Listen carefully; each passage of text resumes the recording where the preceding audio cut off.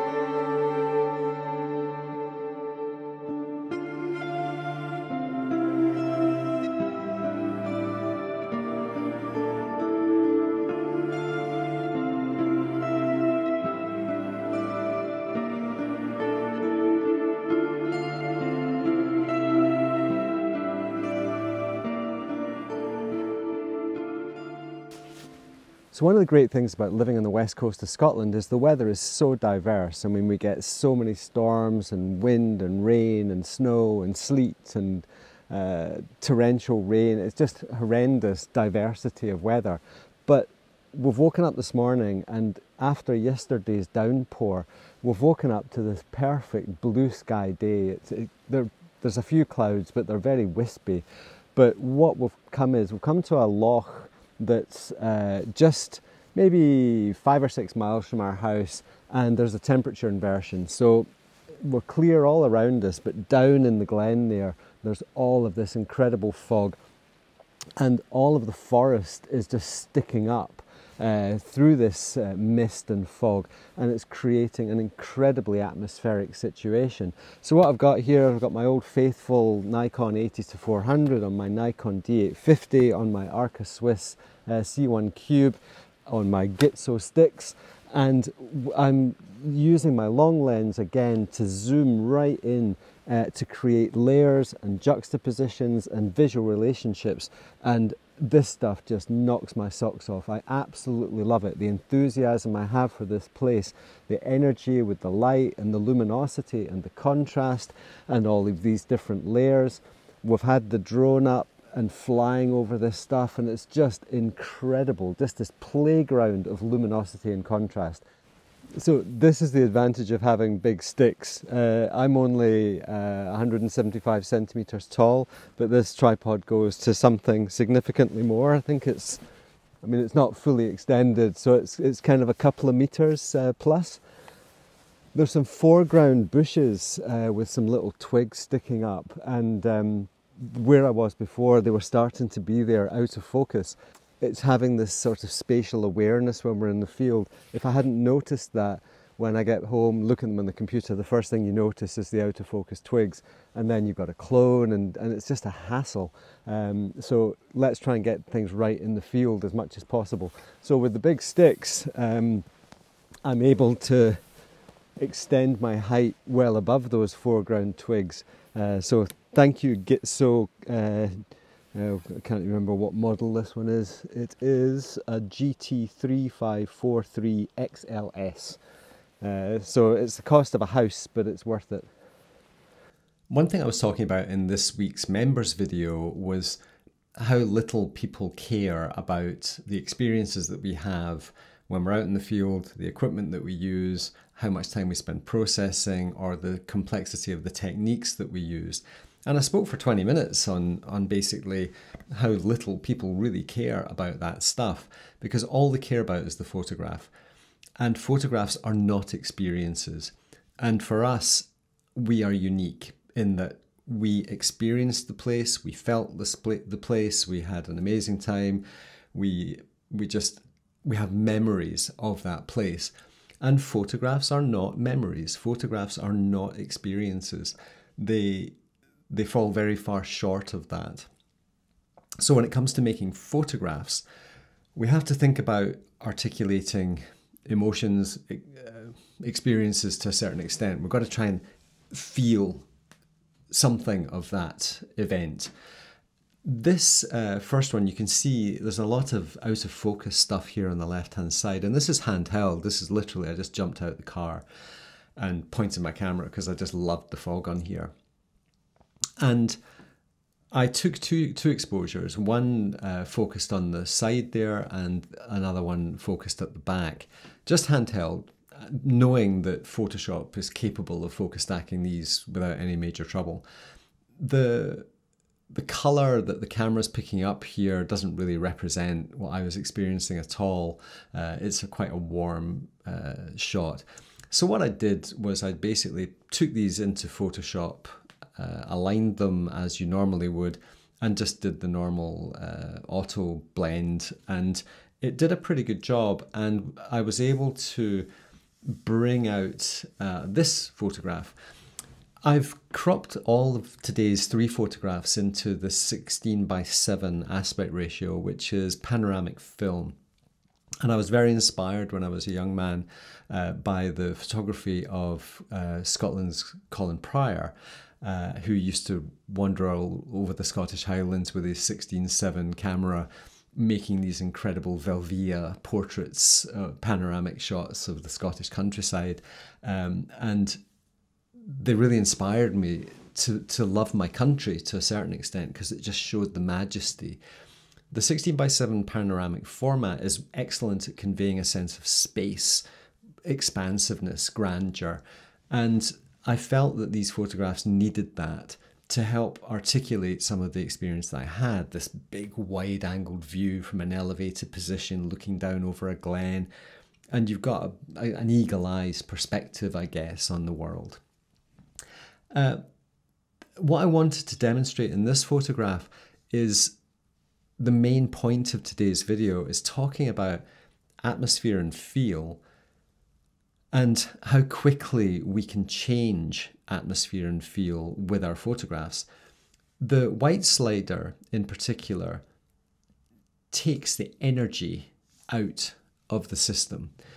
As soon as we make the fog less luminous, it feels less vibrant. It feels a bit more subdued. And the opposite is true. If up to the point of clipping, we get to the point where you add luminosity to it and it comes to life. Light is the giver of life on this planet, and it is the giver of life in photography. The luminous areas are going to fill us with joy. The shadowy, darker areas are going to give us somewhere to be scared or more fearful of life. This area up in the top here, I feel could do with being tonally different, but I can't change this globally. You can see with a bit of coolness in there, it actually looks kind of good. So and the fog I think generally looks good, but I'm obviously losing this part due to clipping, because a lot of the information is in the blue channel, and once we take it out, it's causing this clipping. What I'm going to do is I'm just going to very quickly come in with a brush, and I can either warm that again, which will help to get rid of some of the clipping, but I don't particularly want to do that. So what I'll do is I'll just take the whites out. And you can see there, as soon as I just take a little bit of the whites out of that side, it's got rid of that clipping again. I'll try and add a bit of brightness back in. And I might have to cool it a tiny fraction just to make it look consistent with the rest of the frame. So I kind of like shots like this. I think they're, I'll just move that so it's centered. I kind of like shots like this. I think they represent the kind of expansiveness that I was looking to try and create. Simple, very down to earth. I like the juxtaposition of the tree on the left hand side. I think it adds a very dynamic element to the shot. But moving on, This is the raw file of the next one. As you can see, once you're shooting down into fog like this, it can get quite subdued. And if I was to repeat some of the points that I was making in the last image here, this is quite a subdued feeling photograph. It feels quite, yeah, kind of melancholy. And again, given that this is called the Expressive Photography YouTube channel, I'd like to think that we can be expressive, and being expressive relies upon us having feelings and emotions and then being able to articulate them. So if I repeat that step and just add some luminosity to that fog, some of that melancholy disappears and it feels brighter, more uplifting. It's almost like the sun's coming up, the fog's going to dissipate, it's going to be a lovely day. Whereas without that fog adjustment, the brightness adjustment, the luminosity adjustment, we kind of lose a bit of that joy. The second thing that's going to have a very profound effect on this shot is a touch of clarity. And it's very important with processing for us to know when to stop. Because if we just ruthlessly increase clarity and texture, the image is going to tell us very, very quickly, please stop doing that. Yeah. So, but we can add a bit. And it's just a case again of just eyeballing. And what it does, it's almost you're exaggerating or accentuating the textures and the details in those trees, and it makes them just a bit more accessible. In the fog there, things get very diffused and very low contrast, and what we're doing is we're just giving it a helping hand now and just saying, okay, they're in there in the fog, but we want to see them a little bit. They're still trees. And the next thing I'm going to do here is just to highlight how the histogram tells us where all the luminosity is. There's nothing in this frame that's darker than a midtone. So if I hover over this area here and you keep your eyes on the histogram over on the right hand side, you can see it's over this spike. So this spike is this area, and then we move slowly up until we get to this area, which is the spike on the right hand side. So this is our brightest area of the frame. If I want to add a bit of contrast, I can just hold the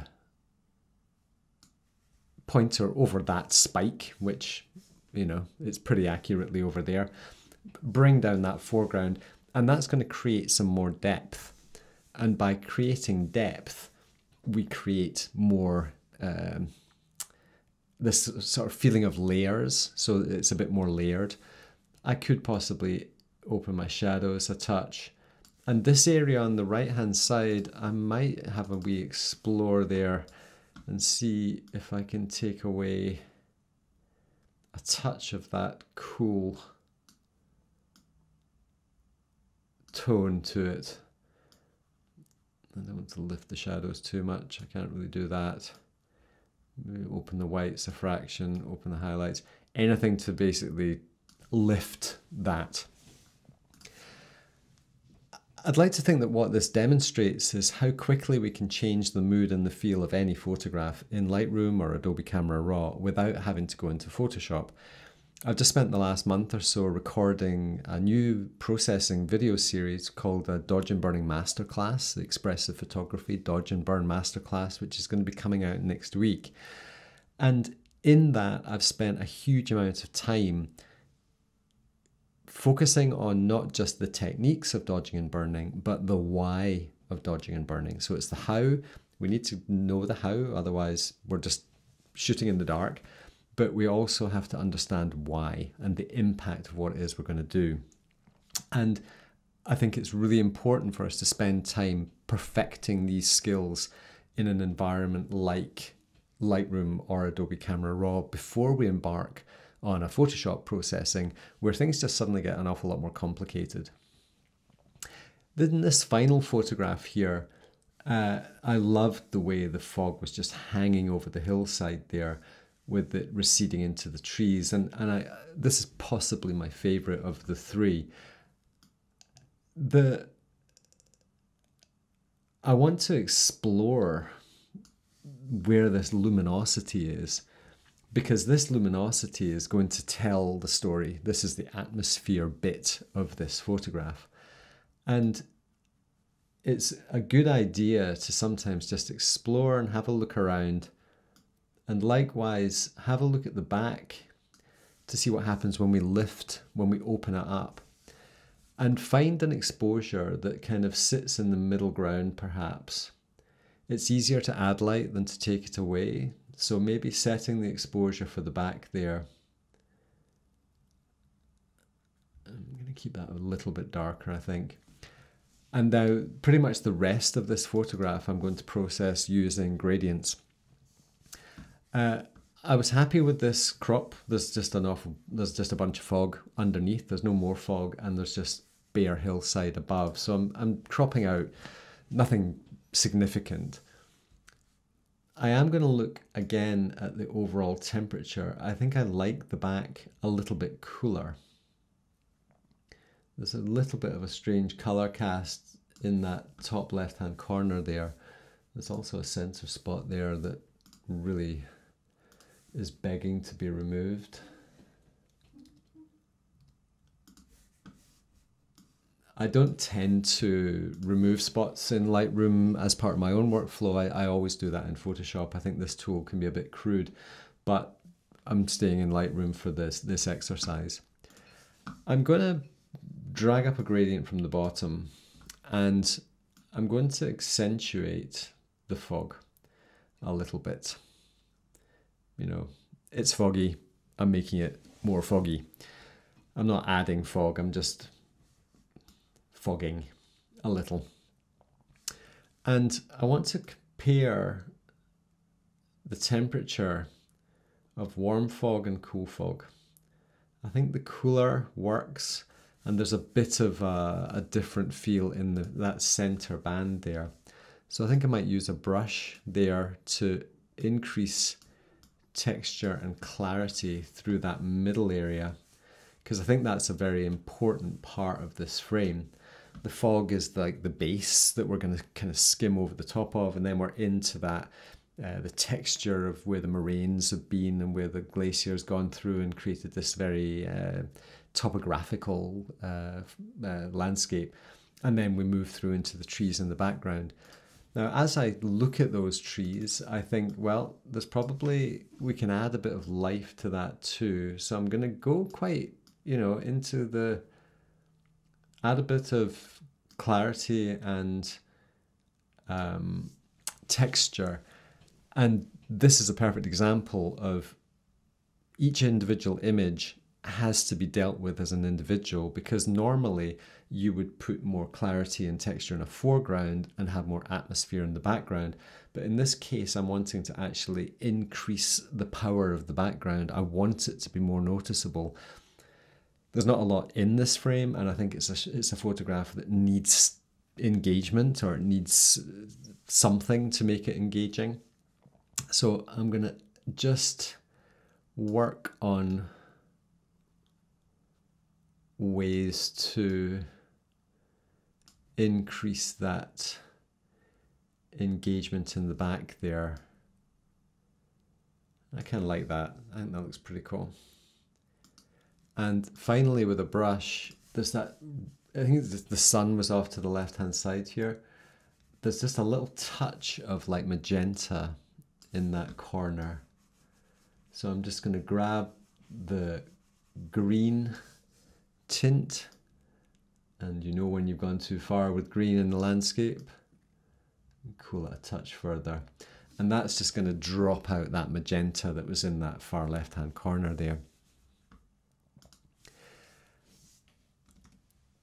I think it's important when we process images to be able to get to a point quite quickly where they have the feel, crop ratio, luminosity, contrast, color space, all, that basic kind of portfolio or palette of emotional impact. And we should be able to do that quite quickly in Adobe Camera Raw or Lightroom, because if we can't do that, and I say this in the processing videos, we shouldn't be moving into Photoshop because it's not going to help. We have to understand how the thing is going to feel. Going into Photoshop just makes things harder in many ways. It doesn't help if we don't have a roadmap, if we don't have a plan of how we want this thing to feel. So I think it's really important to develop our skills with the tools, but not to lose sight of the main objective, which is to make photographs that are expressive and articulate in their own. No one cares how complicated the processing is. If I post this image and people like it, it doesn't matter if I spent an hour in Photoshop using Tony Kuiper's luminosity masks, or I can do it in 5 minutes in Lightroom. I don't think it matters any more than it matters when we listen to music, how expensive the instruments were that were being played.